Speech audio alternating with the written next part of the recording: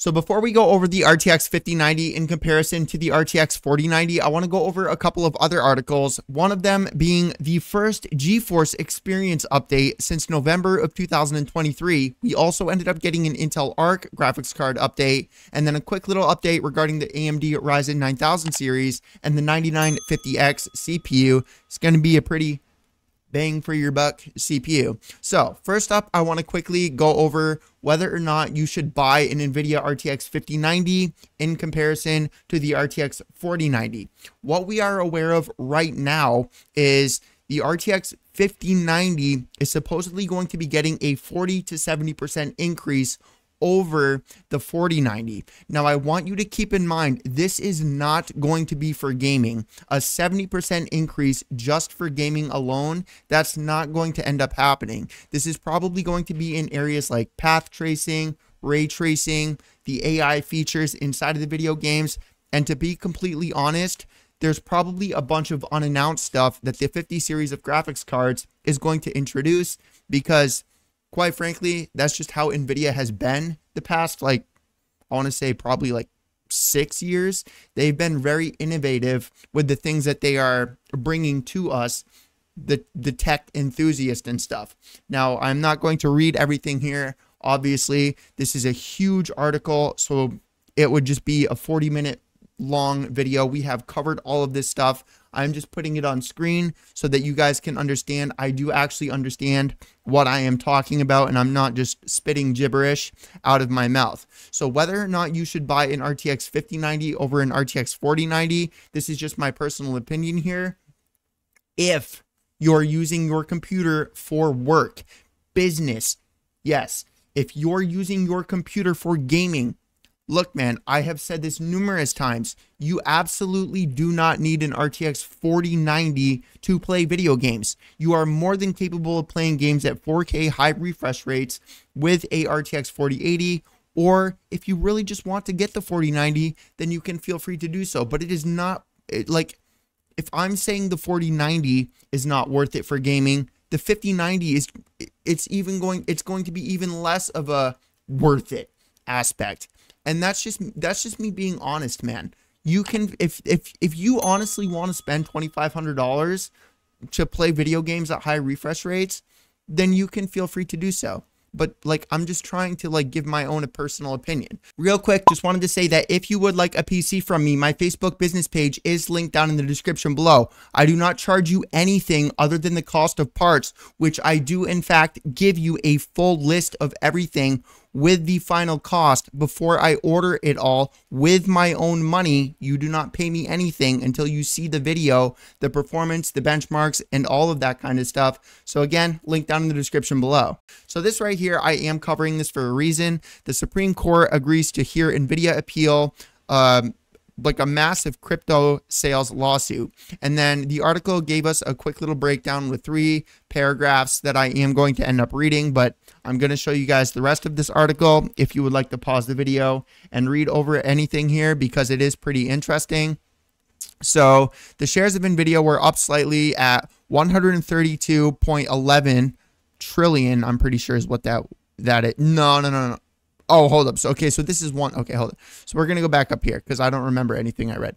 The U.S. Supreme Court on Monday agreed to hear NVIDIA's appeal of a lower court ruling allowing a shareholder class action lawsuit that accused the artificial intelligence AI, quote unquote, chip maker of securities fraud. The lawsuit launched in 2018, and the charges the company, CEO Jensen Huang and CFO Colette Kress, of misleading shareholders about how much of its revenue came from those in the cryptocurrency industry.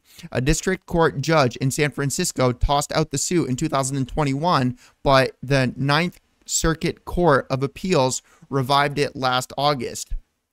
So quite frankly, dude, this is just part of the game. And the only reason I'm covering this is because I'm sure there's a lot of people into the tech news and updates that are also investing into the tech aspect of the stock market. So the reason I'm covering that is because of that. You may want, this is no financial advice. You know what I mean? You may want to dump your NVIDIA stock right now and then once it tanks after this, you can go ahead and rebuy those stocks from the profits that you ended up gaining, because this is going to cause the stock to go down. Especially like it's what's going to happen. It's kind of how the stock market works. If you're not keeping up to date with the news, then it's going to be that luck factor. It's going to be that hit or miss type of situation. But if you actually understand what is going on with the market, like just an example, like Rockstar. I'm just putting this out here just as an example. I don't even know if Rockstar has stock in the stock market or whatever. I'm just saying this because if it was, it would be a good example. So Rockstar has had Grand Theft Auto 5 for what, 10 years now, right? So the stock market's probably like, obviously they're releasing other games, so there's spikes and stuff. But then they announced Grand Theft Auto 6. Immediately, that is when you go buy stock. As soon as they announce the GTX 6 trailer, first of all, you're probably going to be a couple minutes late and it's probably already like going way, way, way up. And you're probably about to hit that bull run. So you invest then, you wait a couple days, you sell off. Now, obviously, the more money you have, the more money you dump into the stock market, the better off you're going to be. And I fully regret selling my NVIDIA stock and I'm not going to be buying it anymore. But dude, I had a little bit over $15,000 into the NVIDIA stock and I sold it off probably like halfway, halfway up the like the bull run that it went through. And yeah. So I'm going to go ahead and this is the new GeForce Experience update for those of you that want to see all this stuff. So the optimal settings supported add for 122 new video games. And actually, I'm going to go ahead and I'm going to share this with my sister because I built her a computer for my niece for a Christmas gift last year. And it's been having some issues. I ended up swapping the power supply and I also put a new NVMe in it. But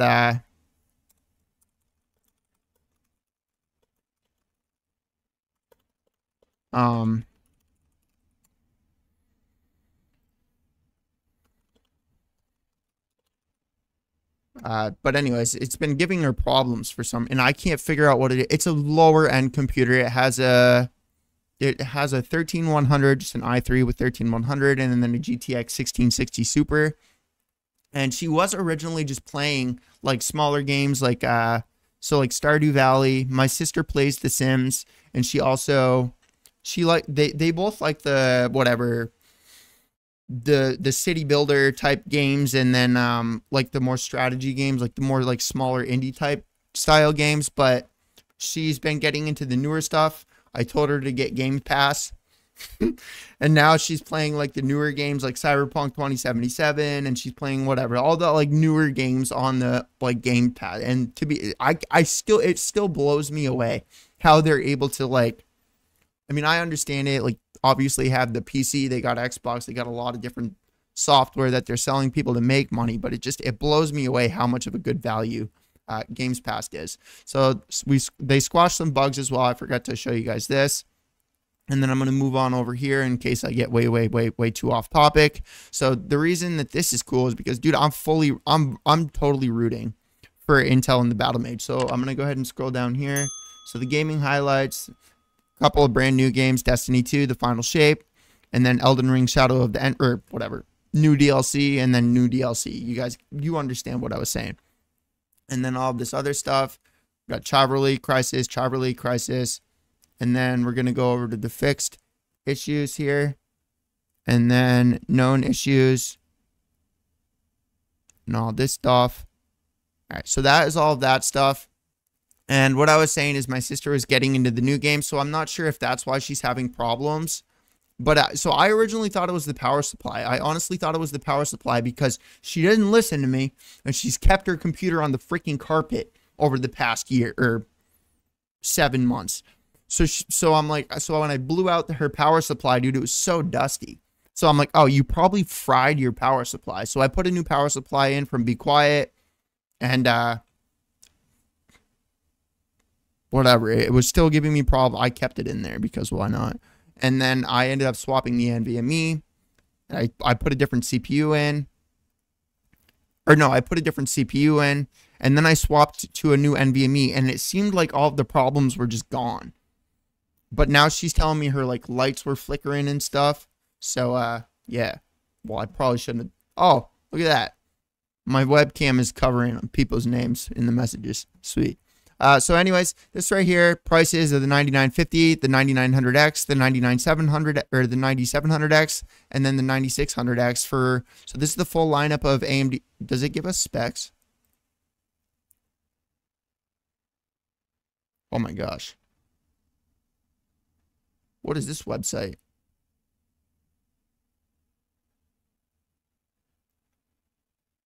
Oh, no way.